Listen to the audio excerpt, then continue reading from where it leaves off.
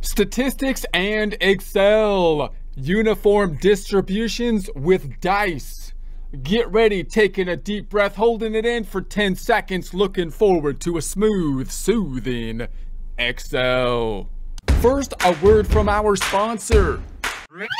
Yeah, actually, we're sponsoring ourselves on this one because apparently the merchandisers, they don't want to be seen with us. But that's okay, whatever.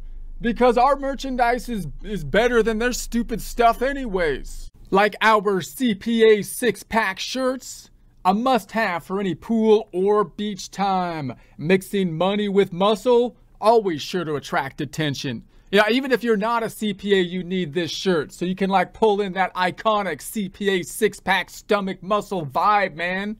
You know, that CPA 6-pack everyone envisions in their mind when they think CPA. Yeah, as a CPA, I actually and unusually don't have tremendous abs.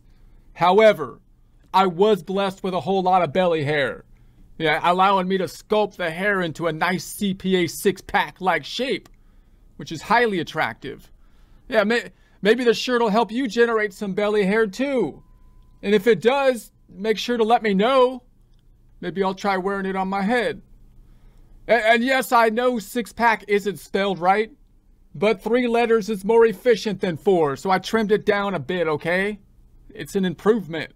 If you would like a commercial-free experience, consider subscribing to our website at accountinginstruction.com or accountinginstruction.thinkific.com. Here we are in Excel. If you don't have access to this workbook, that's okay because we'll basically build this from a blank worksheet. But if you do have access, 3 tabs down below. We've got the example, practice blank, example, in essence, answer key, practice tab, having pre-formatted cells so you can get right to the heart of the practice problem. Blank tab, blank worksheet, so we can practice formatting the cells within Excel as we work through the practice problem.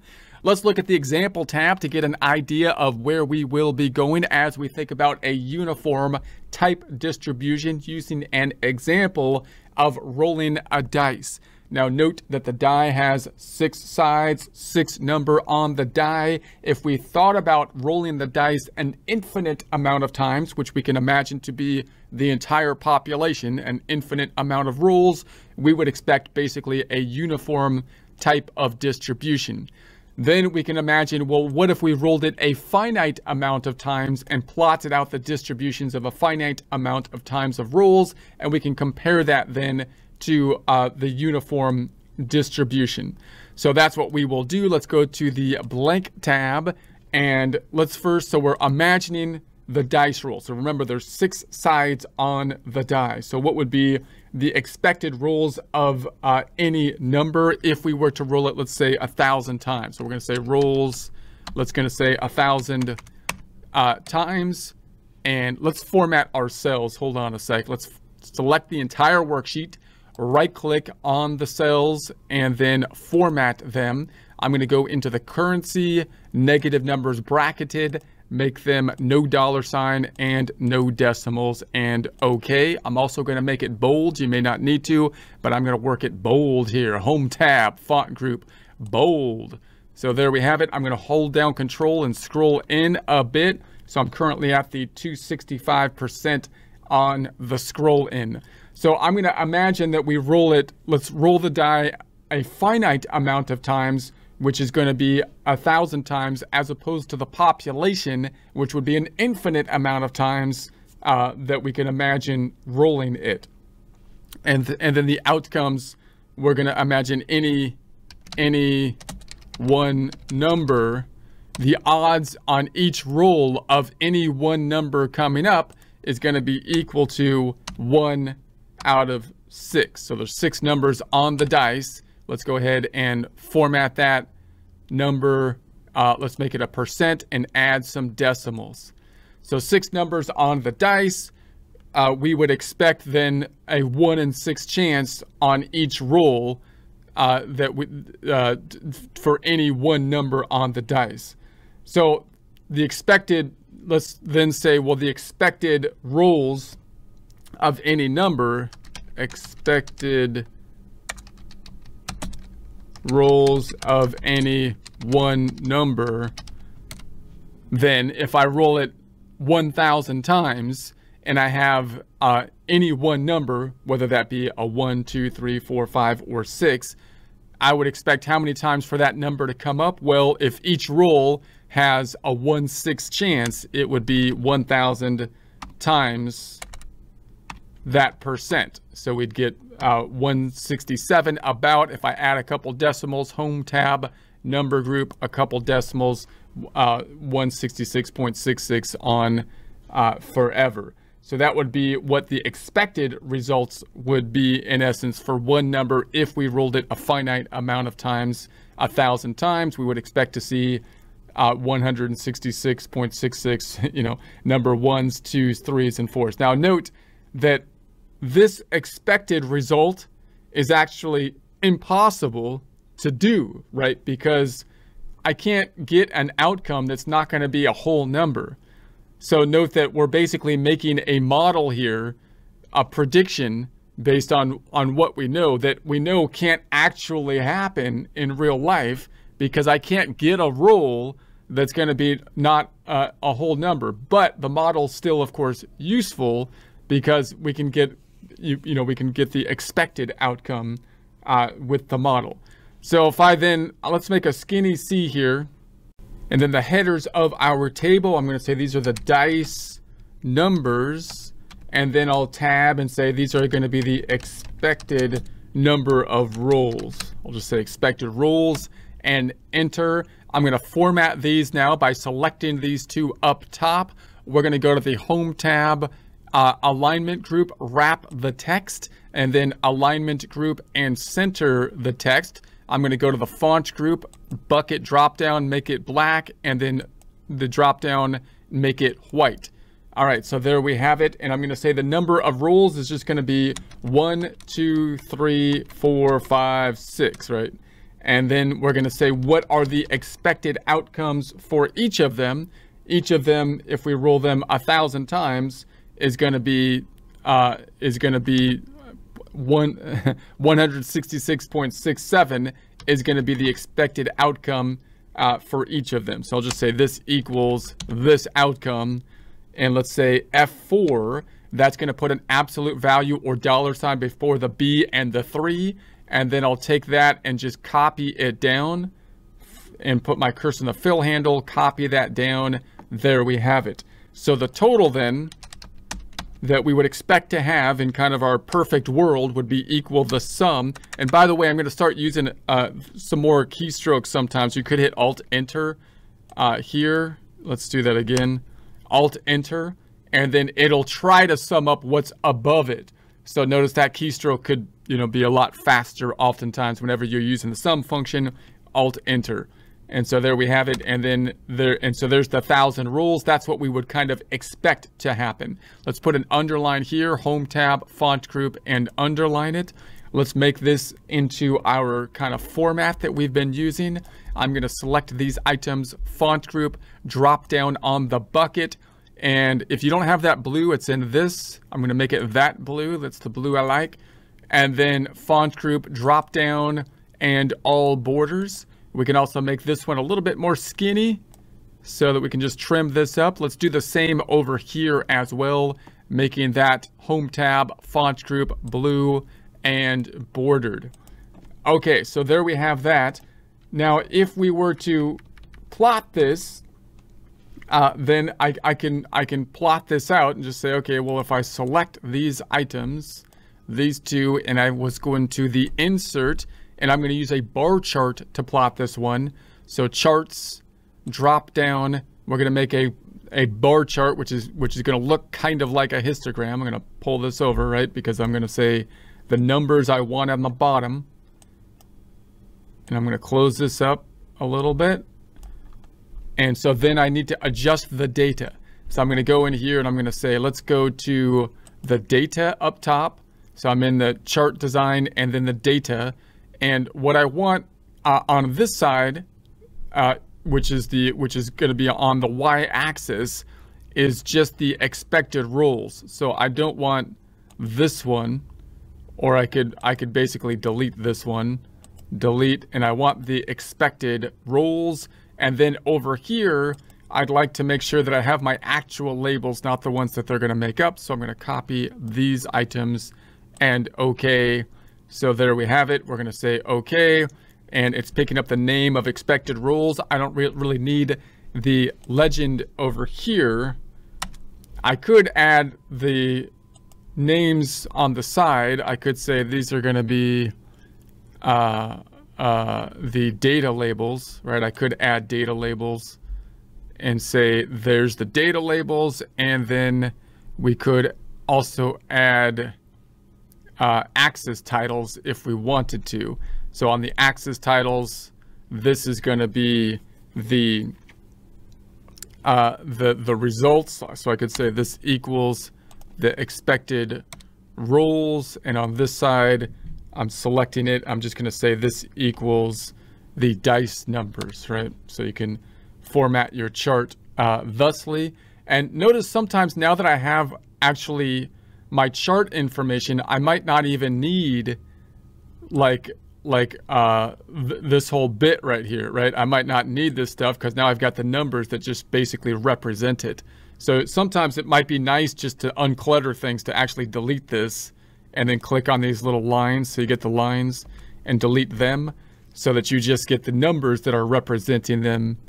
And that could be another format that you can use just as we build our charts. But you get this kind of boring, uniform type of distribution. And if we were to write an equation for the uniform formula, it would be something just like f of x equals c. So for every x we have, we're going to get, c. So it's a uniform distribution. And note that this is a family of distributions because it's possible that if we roll the dice less numbers, like if we rolled the die only 300 times, then we have a different distribution. It's still a uniform distribution here that is at the 50, right? So then I'm going to say 1000 and bring it back there.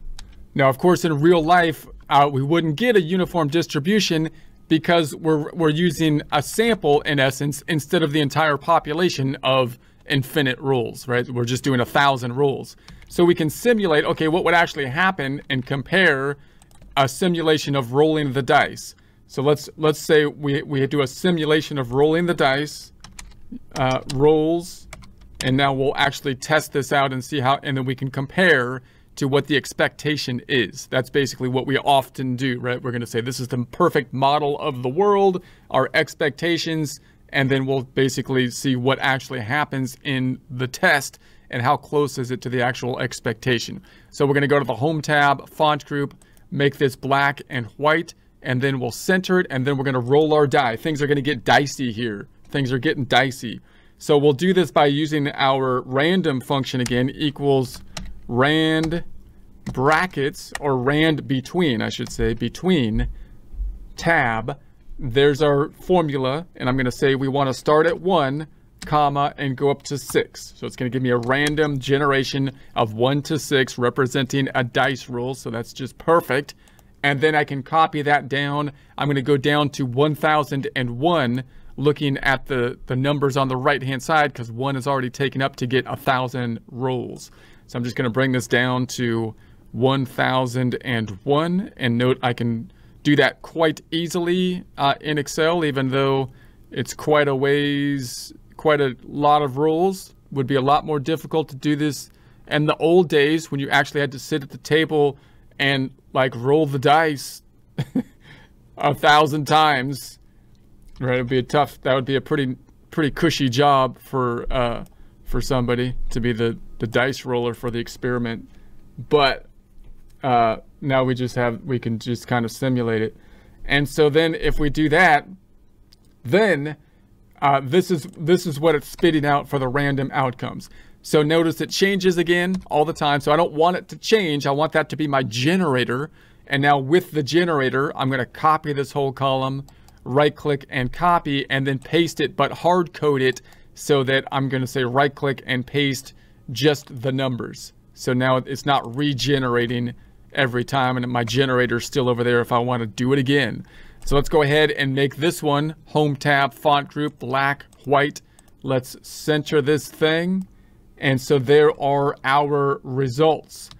So now let's copy the same table from my expected results and then add the actual results in another column. So to do that, I'm going to put my cursor in column Q equals, scrolling to the left and just picking up the dice rolls.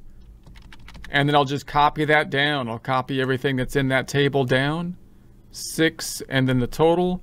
And then I'll copy it to the right as well. And there's the same information that we pulled in from the table. Let's format it. I'm going to go to the Home tab, Font Group, Black, White, wrap it, center it. By the way, you could do it this way too. Let's do it this way. It'll be easier. I could select this entire thing and say, I just want the formatting. So I can go Home tab, Format Painter. Just give me the formatting. And then just put that right here, boom, and it pastes the format of it beautifully. Okay, so then let's take our actual rules, and compare it. And so I'm going to format paint this one again, Home tab, Format Painter, boom, to get that. And then in order to get the actual rules, what I'd like to do is say, Excel, take everything in this series of numbers and count them if every time you see a 1. So we can use our trusty count if function to do that. So this equals count if brackets. I'm going to go over here, put my cursor in O2, hold down Control Shift and down on the keyboard, taking it all the way down to the bottom. And then we can have Control Backspace taking me back up to the top, and so I can see the formula. So there it is, closing it up, and we've too few arguments. Count if, I need to finish the argument. So comma, what's the criteria? Second condition, number 1. So count if in that range you see a number 1. Enter. And then I can copy this down. Now notice this time I didn't put a table over here. And sometimes the tables are useful and sometimes they're not. So I'm going to try to go back and forth between using the table or not. If I had a table that I was referring to, I wouldn't need to make the cells absolute references. But here, since I don't, I could make them absolute by selecting F4 here and F4 so the range of the table doesn't move. Now note, you can also use spills and arrays. So there's actually multiple ways to do the same things these days, which is really cool, but also confusing. So I'm going to try to mix in some of that stuff as we go. So in any case, I'll do that. I'm going to copy this down, put my cursor on the fill handle, drag it down. So then I should have the same range here, right? It's picking up the same numbers this way, and it's counting if there's a 6 in there. So that looks good. Now I can kind of double check by summing it up, and I should still get up to 1,000. So that's our double check that my range didn't get skewed or anything like that. I could take the difference then, difference between what we expected and what actually happened. This equals what we expected minus what actually happened. I can copy that down, double clicking on the fill handle, and then down here Alt equals, that's our keystroke for the sum function, enter. There we go with our differences. I can go Home tab, Font Group, and format this in the same formatting, and then let's make all of this bordered and blue, and let's put some underlines under here and underline. So there we have it. We can make this a little bit thinner, maybe. Can make that a little thinner. I don't really need a space in between these two or this one. We can close that up if we want to. And so then we could make a histogram based on what the actual results are. So there's a couple ways we can do that, right? We could take a histogram of the entire column of results, or since we've summarized the results in essence into buckets over here, we can use our bar chart. So let's use the bar chart. I'm going to select this column, holding down Control, and select this column. because I want to look at the actual results. And then I'm going to go into the Insert tab, and we're going to go into the charts and add a bar chart. So there's the bar chart. I'll drag it to the right. Let's make it a little bit smaller. Bring it on over to the right. And so there we have it. So then I'm going to go into my chart here, Chart Design tab up top, select the data. So once again, I don't want the dice over here. So I'm going to select the dice only and delete it. I'm sorry. Yeah, we don't want the dice. And now it deleted the wrong one. Okay, sometimes it gets a little weird, but I'm going to delete them both and add another one again. And this is going to be the dice. And then I'm going to say the column we want is this column. Hold on a sec. I don't want the dice. I'm going to say we want the actual rows, and then delete this and say we want this. That's what we want here. Okay. And then on this side, I want to make sure that it picks up my actual numbers. So it looks like it's got 1 to 6 here, but I want to go here and then pick up these numbers. So that's the X, and this is the Y. Actual rules clicked off. Okay, so there we have it. So I'm going to delete this thing down here, and then we have the actual rules. And we could also say, if I hit the little plus button, say we want data labels. We can add the data labels like we did before, and we can compare this to what we had in our perfect world summary over here. So there we have that. Now you could also make a histogram from the data, from the actual dicey rolls that we ruled. So I could select my data, putting my cursor in O2, holding down Control Shift down arrow, and then holding down Control Backspace, going back to the top, insert another histogram, and this time a histogram, not a bar chart. And then I can pull this down. Now the histogram is going to give us our buckets, which isn't exactly what we want here, because we would like it to number 1 to 6.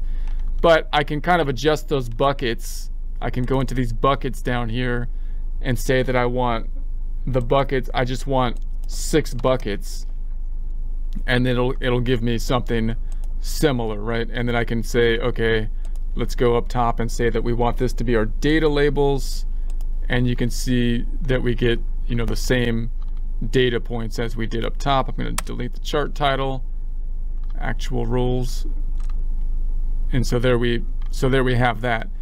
Now we could obviously we have something different than what we expect, like in a perfect world, right? Because we're taking an approximation, taking a sample in essence from the population, which would be the infinite number of roles.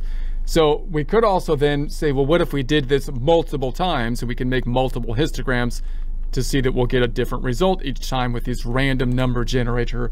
And if we just played with our random number generator, I could say make 4 of these generators, right? And then and then just copy and paste them 4 times. So for example, here's my number generator. If I want to simulate us rolling 1,000 rolls 4 times, I can just copy this entire, let's copy this entire column, right click and copy, and then I'll just bring this over here and say that we did this 4 times. So I'll say right click, paste 1, 2, 3, right click, paste 1, 2, 3, right click, paste 1, 2, 3, right click, paste 1, 2, 3. So now we've got 4 hard-coded rules. Again, this is rolls number 1, rolls number 2, rolls number 3, rolls number 4. So that would be quite long, a lot of rolling to do if we were in the good old educational department statistical studies back in the day, where we had that cushy job of just rolling the die 1,000 times 4 times over. But they've eliminated that job now because we can do it this way. And the unions tried to stop it. They're like, dude, what are you doing? We need to, this is an important job. But somehow they couldn't hold out. So then we could make histograms of the 4 here and check those out. So if I go from here, holding Control Shift down, let's do a quick couple histograms, and we'll say, and so notice each one of those, even though I copied the same ones, are giving me different results, right? Even though I pasted them from the same thing, right? So if I go over here and say I go, hold on a sec. Control Shift down, Control backspace, and let's just enter 4 histograms. Insert, charts, histogram, histogram. He made a gram of his toe and called it a histogram. Called it histogram. This is histogram. All right. What are you talking about? Let's make this, let's go down here and then say number, we want 6 of these. And so I'm going to say tab, okay. And so there's that one. Let's put some chart titles or data labels on it. Get rid of the chart title. I'm just going to say roles 1, and then we'll just check out what happens on roles 2. Putting my cursor here, Control Shift down, Control backspace, scrolling down a little bit because I want it underneath. Insert chart histogram, and then we'll put that down here. And I'm going to say, well, let's do the data labels, and then go down here, axis. We want how many bins? We want 6 bins. Boom. Close that up, and then I'll put my chart data labels on that one. And this is roles 2. Man, there's a lot of roles. This is getting seriously dicey. This is dicey business. Tell you what, you thought catching fish on the boat, the salmon catcher people had dicey jobs. They have nothing. Then I'm going to put my cursor on AD2, Control Shift down, and then Control backspace, and then I'm going to scroll down a bit. I want this here, insert and charts group, another histogram, and this is for the next one. I'm going to put my cursor down here, and let's say that we want, how many bins do we want? Let's say 6 bins. Close it up, add some chart labels, and this is dice roll. Am I spelling rolls right? I don't I don't know. I don't think that's how you spell rolls. I think you need 2 L's on the roll. That's like a roll, like a cinnamon roll. Oh man, people are gonna think I'm talking about cooking this whole time. Is that, I started over. I'm not doing it over just because of this. People know what I'm talking about. People know what I'm talking about. Okay, so let's do one more, and we're gonna put our cursor on this one and Control Shift down, Control backspace, scrolling down, uno vez mas, one more time, insert charts, histogram, and we're gonna say buckets are gonna be number 6, tab, closing, plus button, data groups. This is rolls 4, not cinnamon rolls, not like baking terms. These are dice, man. These are dice. We're in the gambling house, rolling dice. All right, so you can see the point is that they're different. They're different because it's a sample, but what we would be doing is comparing that then to what we would expect in a uniform type of distribution, and that would be how we can usually will be generating or approaching certain questions. Now, obviously, the uniform distribution, the fact that it can be simulated with a line and a formula, is quite useful because that gives us the predictive power, right? So even though it's not going to give us a certain prediction in a sample situation, the fact that we have a general concept that we can approximate, like we can approximate the examples here with a line, right? And so that's what we would, and so if we can do that, then obviously that helps us for predictive power in the future. Now, when we get into other kind of families of distributions, that's kind of what we're looking for. We're looking for the formulas will get more complex to simulate a line through it, or a curve. But if we can get a curve that can be approximated with some kind of formula, then that would be great, because that's what gives us predictive power to then use that formula.